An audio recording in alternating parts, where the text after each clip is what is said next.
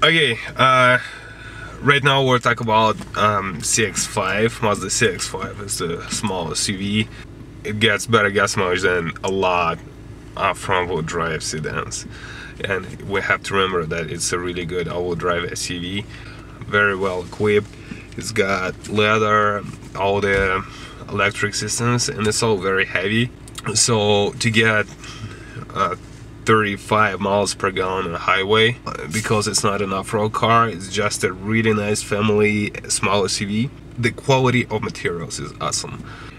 The car costs around $30,000, this one, which is a lot. Dual climate control. Oh my gosh, how many marriages it saved? I don't know. You just never, you cannot find this perfect temperature, which would be perfect for you and for your spouse or girlfriend. With this car, you just choose the temperature you want. This is perfect, this is genius. And Smart Key is a perfect system, especially if you have a wife, I guess. Girl's purse is something, if something drops in it, it just disappears. Smart Key, you just throw there. Since it's there, you will open the door just with pushing the button. It's amazing. The adaptive front light system looks awesome. I wouldn't pay for it though. In real life, you will never use it. I don't know. I never saw the difference, honestly. I could see a little bit. It changes the lights. It follows you, but not that great.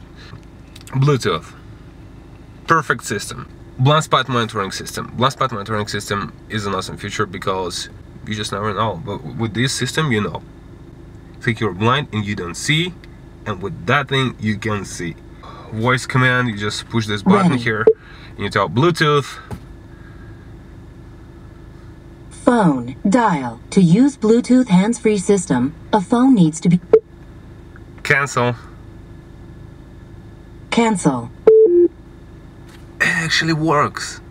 I mean, all those years they tried to put this thing together, it usually didn't work. Sometimes it still doesn't understand you. But maybe because it's my accent. For now, this is the car of the year in Japan. It's huge. I mean, it means something.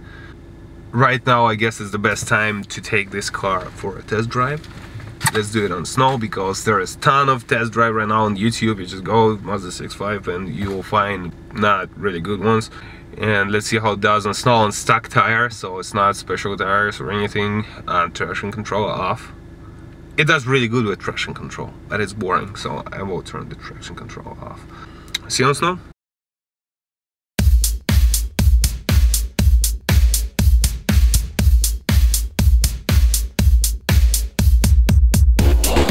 Technology.